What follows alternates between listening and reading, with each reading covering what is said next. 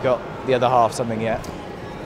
Got her, yep, something there already. Got her some perfume, so she already knows about that because she chose it. And there's one more thing I want to get her, so but she's got to go shopping for that because you know what ladies are like in the handbags. If you try and choose it, you're going to get it wrong. So it's best just to take her shopping for that. Cop out, that sounds like to me. Well, I've tried. I've got an idea, but she specifically made that request to go shopping. I always leave it till Christmas Eve for some reason.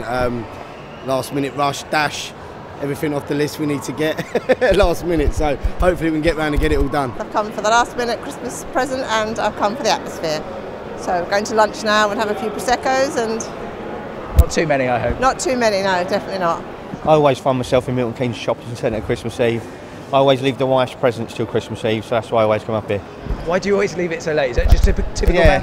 I just don't like to start Christmas too early. Once I start today, I'll go home, have a few beers and I'm on Christmas.